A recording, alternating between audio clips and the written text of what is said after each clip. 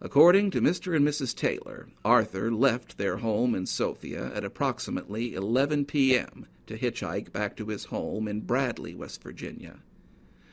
Arthur's sister, however, told local newspaper that my cat is meowing.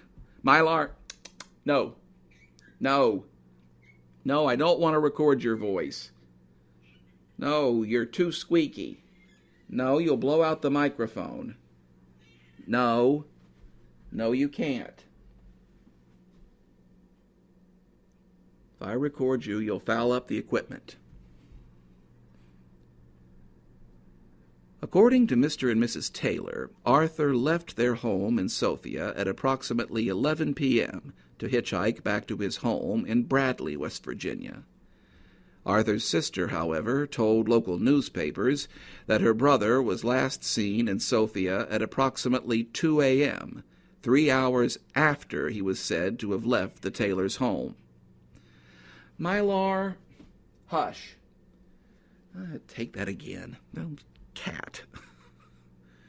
Give her her own session one of these days. Could probably sell her album as a therapy tool.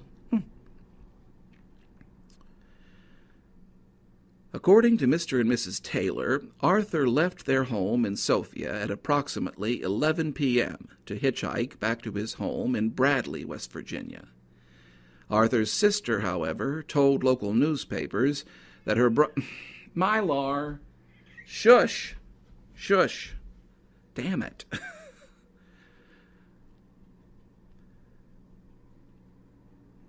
According to Mr. and Mrs. Taylor, Arthur left their home in Sophia at approximately 11 p.m. to hitchhike back to his home in Bradley, West Virginia. Arthur's sister, however, told local newspapers that her brother was last seen in Sophia at approximately 2... Now she's walking on the newspaper. I need a dedicated studio.